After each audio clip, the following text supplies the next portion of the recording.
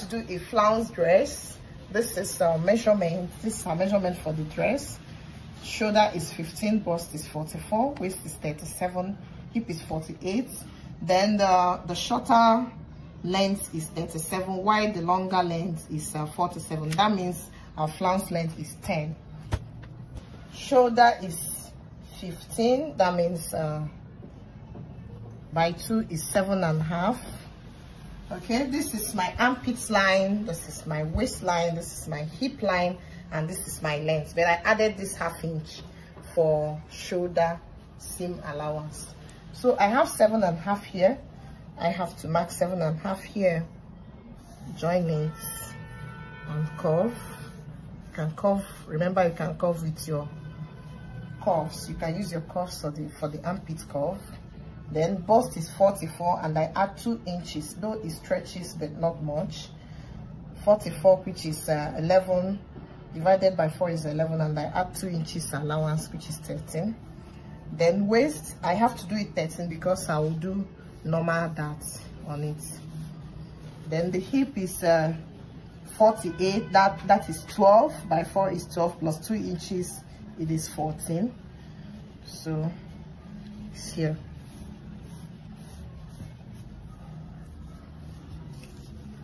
And here, since I did here 14, I have to do here 13. This is it. I'm not cutting the neck now because I'm doing a mono strap here. One shoulder will be normal and the other shoulder will be off. And down.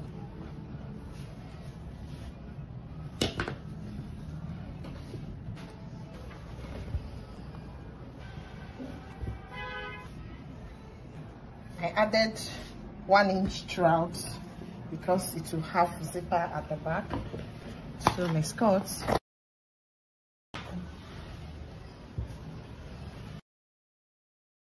So I want to sketch my darts. You have to pay attention here because I'm doing a normal basic dart. So glue your eyes and be attentive. My underbust is 15. That's the underbust from shoulder to underbust is 15, and this is the waistline from shoulder is 17, and this is the front, the hip line. I want to do the front dart. So since here is my underbust, here is my middle bust 10. I want to remember I'm doing the basic dart. I marked this 10 because I don't want my darts to come up to this 10. So I'll come down by 1.5. This is 10. You count 1.5. This is where my darts will start from. Then I mark 4.5. And I mark 4.5 here. 4.5 here. And I like marking 5 here. I'll now use my ruler to join it.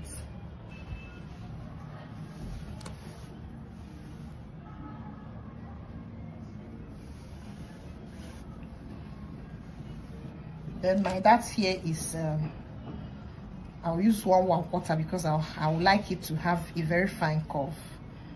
You know the meaning of that? That is what gives shape to your dress. So everything is 2.5. You can see it on my tape. It's 2.5. Then from here I go straight and join here. This is my underbust line, and I join here, and I join here. Here is straight, and I join here,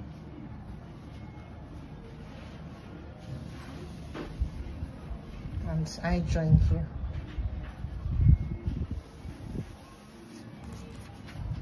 You can see our beautiful darts. I'm trying to make it to come out very well because I will place it, I'll face it to the other side and make it come out and make it stamp on the other side. This is my front darts. I stamp it and make my work easier. one. You can see it's the twin of this one. And I use my chalk and make it to come out very well. We are done with the front darts. Let's do the back darts before we go on with the flounce. That's my basic darts for back. I usually start at 8 for a normal slim person, but I'm a little bit fat, so I'll start at 9, dipping it at 17, which is my waistline, and this is my hip line. I'm not reaching here. I'll stop it at 24 before the biggest parts of my hip, like this. So my dart is 4.5 plus 1 inch is the zipper, is now 5.5. This is my dart. Then here, the ending part, I did 5.5, and I'll now do 6 here. Then here, I'll do 5.5 here on this line. So I have to join it with my ruler. I join. Let's stamp it on the other side. Make sure that everything is equal. You can see the twin. Done with the darting. The next thing we do is the flounce. We have to reduce our material, our fabric for the flounce. As you can see, this is the back of the wrong side of my dress. It means this is left and this is right. So I want it to move from here to here like this. So what's the length I need? My flounce is 10. The highest length is 30, is 47, and the shortest length is 37. Then my flounce length is 10 inches. So what do? It means I've reduced the 10 inches for the longest length. So here I have to remove 10 inches for here. But it's not going to be 10 inches complete because I'll add the allowance for it. So I'll make it, this is my 10, and I'll remove half from the 10, that is 9.5. Then from here, I now do my flounce. Okay. Strap. I have to mark 4 inches by this side, the flounce side, then take it down to this armpit, a straight line from the armpit to this place. For the one shoulder, I have to mark 3.5. I don't want it too bold.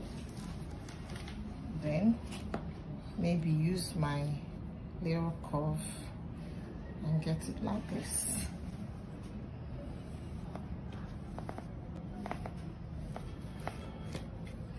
I'll now use this one to get a shoulder.